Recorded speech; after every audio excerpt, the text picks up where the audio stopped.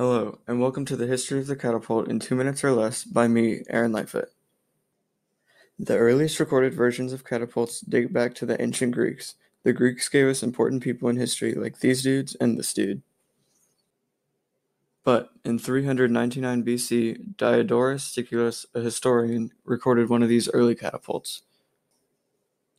Obviously, this one looks quite a bit different than what you may think of as a catapult, but it had the same basic function: throw things.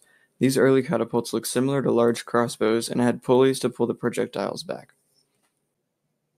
Let's fast forward a couple years to the Romans. In 350 BC, during the reign of Philip II, there were records of a different type of catapult being developed. This type of catapult, more specifically a torsion catapult, had an arm connected to the base. As you can see, this is starting to look a little bit more familiar.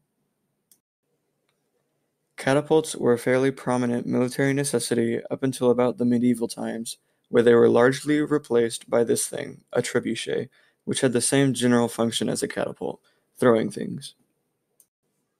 Hundreds of years later, though, man was still using the concepts of early catapults in their military technology.